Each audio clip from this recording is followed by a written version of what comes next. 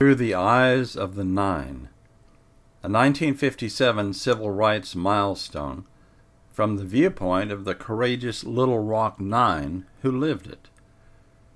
Countless articles, documentaries, and photographs have told the story of the brave Little Rock Nine and their stirring journey into the annals of civil rights history.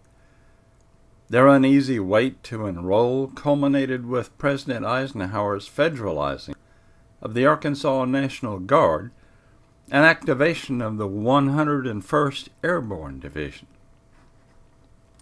Then, on the morning of September 25, 1957, the 9 black students finally walked through the front door of the previously segregated Central High.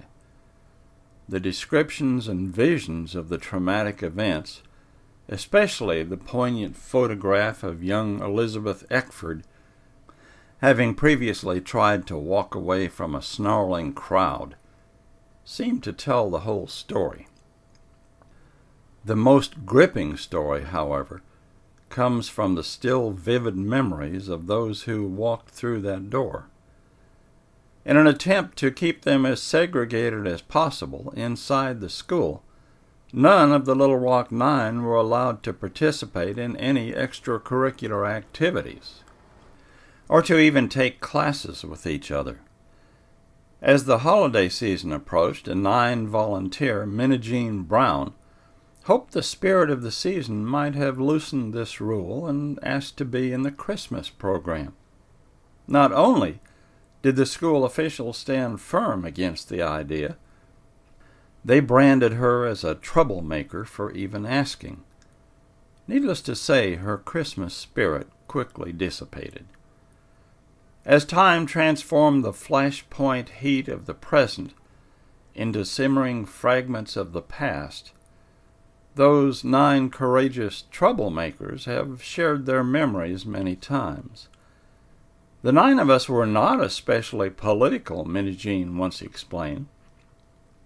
We thought, we can walk to Central. It's a huge, beautiful school. This is going to be great. Jefferson Thomas, another 9 member, echoed her expectations after explaining that he actually thought the white kids would be friendly and understanding. He sadly added, it was very discouraging. Another 9 survivor, the delicate and fastidiously dressed Gloria Ray, vividly felt that discouragement as well. People really hated me, she observed, and my world changed.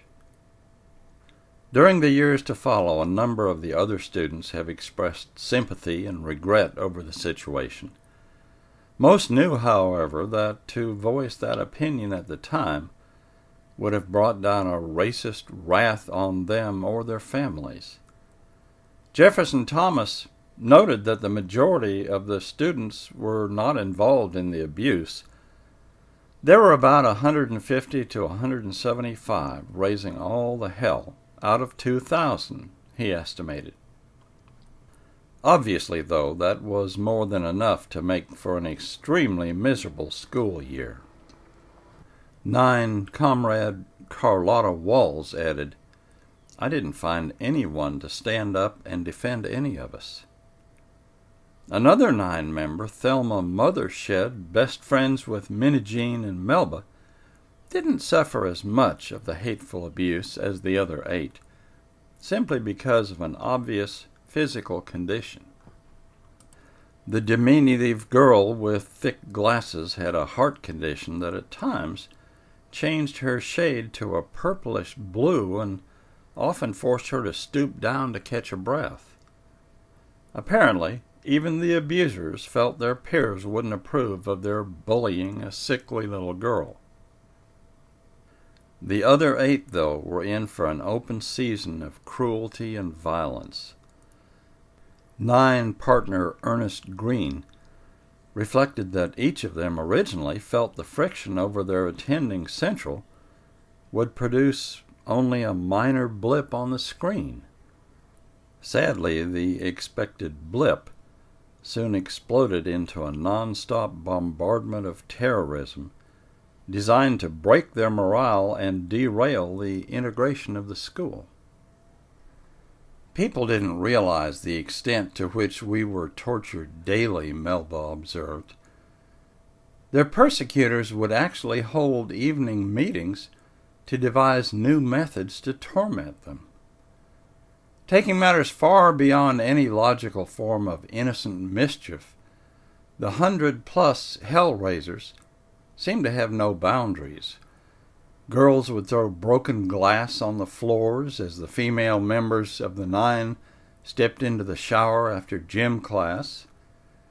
Some oppressors had been trained to stomp on their heels as they walked through the halls. Elizabeth Eckford was once assailed with a hurled handful of sharpened pencils. Melba had acid thrown in her eyes and was only saved from blindness by the quick actions of a guardsman who rushed her to a sink. Amazingly, the targeted victims didn't simply walk away from the abuse and resume their comfortable lives. Gloria Ray summarized their shared fortitude. She said the soldier standing in front of her with his rifle was basically saying, "No, you can't have that good education that they're offering inside that school." "I'll get that education," had been her mental response, "or I'll die trying." Her friend Minigene felt the same resolve, but after she was turned down for the Christmas program and targeted as a troublemaker, she said she felt like she was just lost in abuse. Several times, students threw hot soup on her in the lunchroom. The first time it happened, she recalled, students got up from the lunch table and gave 15 raws for the boy who did it. None of the abusers were ever punished, but Minigene later received a 6-day suspension for dumping a bowl of chili on a couple of boys who had been taunting and knocking into her in the cafeteria. In February, her days at Central ended. A group of girls had been stepping on her heels and calling her names, when finally one of them threw a purse toward Minigene's head. To give it extra weight, the girls had stuffed 6 combination locks inside. Fortunately, Minigene ducked and avoided it. As she retrieved the purse, she discovered the locks. Then, dropping it to the floor, she muttered, "Leave me alone, white trash." She was immediately expelled. She later earned her degree at another school. Following her expulsion, she remembered, someone sent around a card that read, "1 down, 8 to go." As history is aware, the remaining 8 did not go. Forging through the cruelty, they somehow made it to the end of the year. Ernest Green, the only senior class member among them, graduated, strongly advised by the school's principal to have his diploma mailed to him. Ernest insisted on attending the graduation ceremony to receive it. Surrounded by about 600 white graduates, Ernest proudly stood when his name was called and strode across the stage.